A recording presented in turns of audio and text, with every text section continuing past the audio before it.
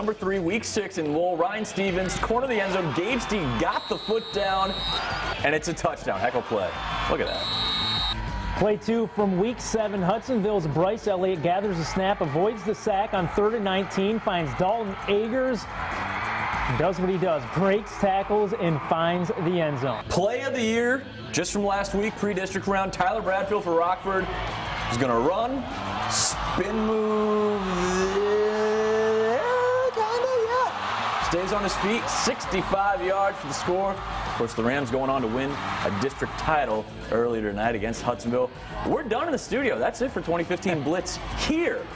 But, of course, we got 3 great dudes doing great work out there at Forest Hills Eastern. We're going to have Pakita, Book, and Coach Oshnock wrap it up for us, guys. Time for 4 downs. Yep, 4 downs, so let's just get right into it here, guys. We'll go to first down. We're going to spend 4 downs talking about the big game tomorrow, Mona Shores hosting Muskegon. And first down, Coach, I want to talk to you. I said this last week, and I'm not just saying this because you're here. I thought Mona Shores had the tougher job playing you guys than Muskegon did playing Traverse City Central, but they both did advance, and you guys did a pretty good job of containing Mona Shores. You only get 21 points. How were you able to do that? You know, I thought we had a good defensive game plan going into it. And, you know, they present a lot of different problems with their short passing game. And then at the same time, they're able to go over the top. So we tried to take the philosophy, we're going to try to keep everything inside and in front of us. And if they were going to beat us, it was going to be in the interior. But at the same time, we were able to move some guys around to give them some different reads with their option attack. Because if you just sit in one front the whole time, they can really, really make you pay for it. Coach, ton of talent going to be on the field tomorrow, but I was very impressed. I saw him against Granville. Khalil Pippleton, talk about him, the quarterback for Muskegon. Does he compare to anybody? Yeah, I mean, he's electric. And we talked about it earlier. My favorite player growing up was Mill Coleman from Farmington Hills Harrison. Yeah. So he really reminds me of him. He's dynamic with the football, you know, through the air. Probably not what Mill Coleman was, but someone running with the football. There hasn't been too many guys that electric in West Michigan history. That, of course, second down. Now we're on to third down, where I want to ask you about, from a coaching standpoint here, I was at the game when they played the first time. We've seen Mona Shores do a lot of the short passing game, get it out to their guys in space. They did not do that against Muskegon. They ran between the tackles with their big running back, Dom Shermata.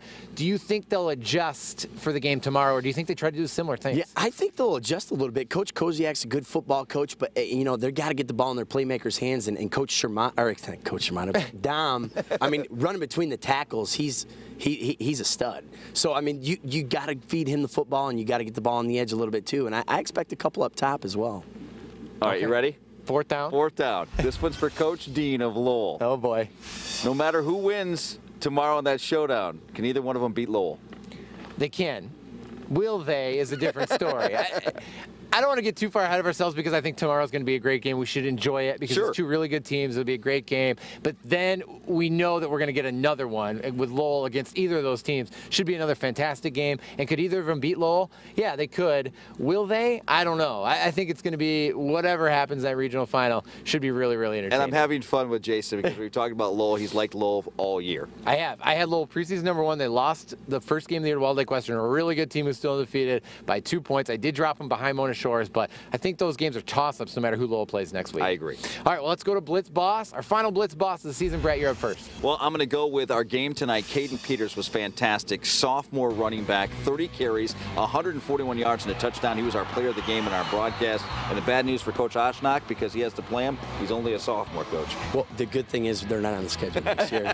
Well, Coach, you're up. Who's your Blitz Boss tonight? All right, I've got a kicker from Hudsonville Unity Christian, and it's Connor Hollemans kicking that game-winning field goal against Grand Rapids Catholic Central in a big pressure-packed situation. Sure, and they were behind a point in that game because they had missed an extra point earlier, but of course the redemption by kicking the field goal to get the game winner. And I'm going with quarterback from North Point Christian, Spencer Peterson. We saw the tough running touchdown he had early in that game, and then he hits Charwillikis for the game-winning touchdown. I mean, think about this. Season on the line here. Under a minute to go, you're down 4 to make that play. These are still high school kids, and that's a big-time play from Spencer Peterson, who's had a great year. Well, it's been a great night here on the Blitz. Coach, we really appreciate you joining us. It was a lot of fun. Thanks for being here. Thanks for having me. It's been a blast. Well, that's going to do it for the Blitz for 2015.